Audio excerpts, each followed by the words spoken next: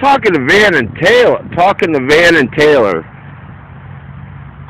They're the caretakers of this cemetery. This is afterwards. This is after they've done this. They prepared a grave. He'll do about maybe 3 to 6 a week in this cemetery called Mount Ararat, built in 1929, established in 1929. As you can see, it's very old. The older section is in the back. There's Ben. He's the caretaker, and Taylor is driving the backhoe that just built this grave. This is the mausoleum of where I'm at, also standing in front of.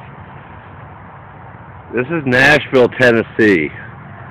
As you can see, this is a large, very large cemetery. There's the caretaker's entrance and supplies. There's the flagpole, it's not flying. There's the trees. There's the back. Where that milk plant is, you can see the steam. They had to build on top of part of the old part of the cemetery. You can see part of Nashville over there. This cemetery, like I said, was established in 1929. No, I'm sorry, 1829. That's right, 1829. I missed it. The guys are busy, very spirited. There's the mausoleum. Let's go inside, see if we can go inside for a minute.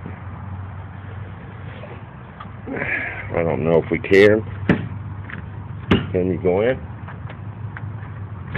Oh yeah, you can. This is the mausoleum inside.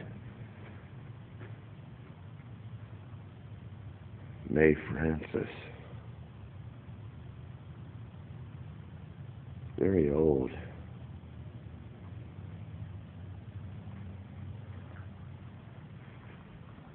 Oh.